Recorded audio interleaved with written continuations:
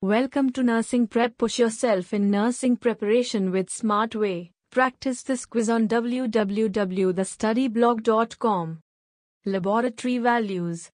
A client with congestive heart failure is about to take a dose of furosemide, Lasix. Which of the following potassium level, if noted in the client's record, should be reported before giving the due medication? Option A. 5.1 MEq/L. Option B. 4.9 MEq/L. Option C. 3.9 MEq/L. Option D. 3.3 MEq/L. Right answer is Option D. 3.3 MEq/L. The normal potassium level is 3.5 to 5.5 MEq/L. Low potassium levels can be dangerous, especially for people with CHF. Low potassium can cause fatal heart arrhythmias. A client went to the emergency room with sudden onset of high fever and diaphoresis.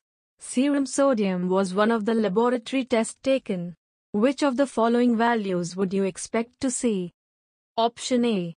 130 MEq/L. Option B. 148 MEq/L. Option C. 143 MEq/L. Option D. 139 MEq/L. Right answer is Option B. 148 MEq/L. The normal sodium level is 135 to 145 MEq/L. Diaphoresis and a high fever can lead to free water loss through the skin, resulting in increased sodium level, hyponatremia. A client is brought to the emergency department, states that he has accidentally been taking 2 times his prescribed dose of warfarin, Coumadin. After observing that the client has no evidence of any obvious bleeding, the nurse should do which of the following? Option A. Draw a sample for activated partial thromboplastin time, UPT, level. Option B. Draw a sample for prothrombin time, PT, level and international normalized ratio, INR. Option C. Prepare to administer vitamin K. Option D. Prepare to administer protamine sulfate. Right answer is Option B. Draw a sample for prothrombin time, PT, level and international normalized ratio, INR. The next action for the nurse to take is to draw a sample for INR and PT level to check the client's anticoagulation status and risk for bleeding.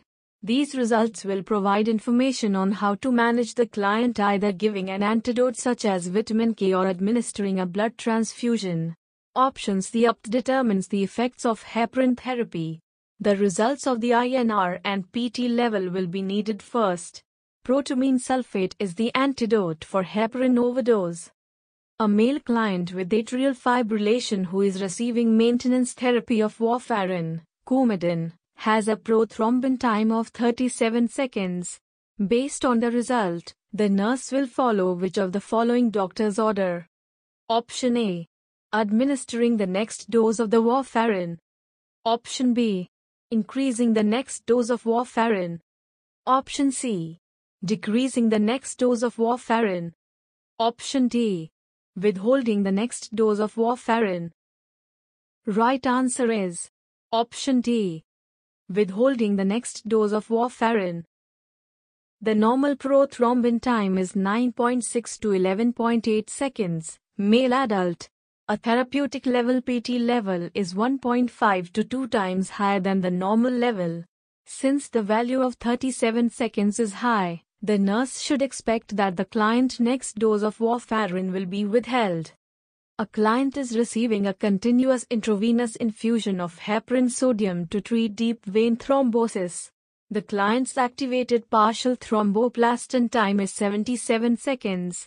Based on this result, the nurse anticipate which of the following prescription? Option A. Maintain the rate of the heparin infusion. Option B.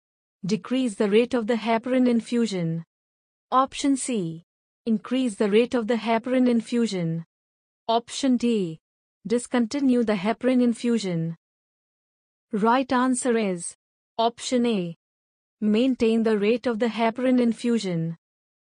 The normal activated partial thromboplastin time is between 20 to 36 seconds. In the treatment of deep vein thrombosis, the therapeutic range is to maintain the UPT level between 1.5 and 2.5 times the normal. This means that the client's UPT level should not be less 30 seconds or greater than 90 seconds. Thus, the client's UPT of 77 seconds is within the normal therapeutic range, and the dose/rate should not be changed. A nurse is handling a pregnant client who was prescribed to have an alpha-fetoprotein level. The nurse should explain to the client that this blood test, option A, can indicate lung disorders and neural tube defects. Option B, abnormal levels are associated with an increased risk for chromosome abnormality. Option C, once the alpha-fetoprotein levels are abnormal, an amniocentesis will be ordered. Option D, an alpha-fetoprotein is a definitive test for neural tube defects. Right answer is option C. Once the alpha-fetoprotein levels are abnormal, an amniocentesis will be ordered. If the alpha-fetoprotein levels are abnormal, the physician will prescribe an amniocentesis to confirm or eliminate the diagnosis of a neural tube defect. Options is incorrect since alpha-fetoprotein does not indicate lung disorders. Is incorrect because an increase of human chorionic gonadotropin instead is associated with an increased risk for chromosome abnormality. Is incorrect because an alpha-fetoprotein level is a screening test and is not a definitive test. Which of the following laboratory results indicates hypoparathyroidism? Option A. Serum potassium of 3.6 MEq/L. Option B. Serum calcium level of 4.3 MEq/L. Option C. Serum phosphorus level of 5.7 mg/Dl. Option D. Serum magnesium level of 1.7 mg/Dl. Right answer is option C. Serum phosphorus level of 5.7 mg/Dl. The parathyroid is responsible for the absorption of calcium and phosphorus. When a client has hypoparathyroidism, the serum calcium levels are low and the serum phosphorus levels are high. The normal phosphorus level is 2.7 to 4.5 mg/Dl. An adult male client has a hemoglobin count of 12.5 grams/Dl. Based on the result, the client is most likely having this due to which of the following noted in the client's record? Option A. Emphysema. Option B. Client living in a high altitude. Option C. Dehydration. Option D. History of enlarged spleen. Right answer is option D. History of enlarged spleen. The normal hemoglobin level for an adult male is 14 to 16.5 grams/Dl. An enlarged spleen may cause anemia, low hemoglobin count, in clients. Options emphysema and living at higher altitudes causes the red blood cell production to naturally increases to compensate for the lower oxygen supply. Dehydration may increase the hemoglobin level by hemoconcentration. A screen test for detection of human immunodeficiency virus, HIV, reveals a positive ELISA exam. Which of the following test will be used to confirm the diagnosis of HIV? Option A. Indirect immunofluorescence assay, IFA. Option B. CD4 to CD8 ratio. Option C. Radioimmunoprecipitation assay, RIPA, test. Option D. P24 antigen assay. Right answer is option A. Indirect immunofluorescence assay, IFA. The indirect immunofluorescence assay, IFA, test and Western blot test result are considered as confirmatory for HIV. Option CD4 to CD8 ratio monitors the progression of HIV.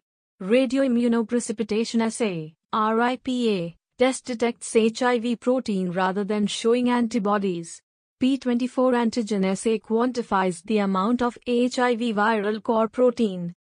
The client went to the emergency room with a sudden onset of chest pain and difficulty of breathing.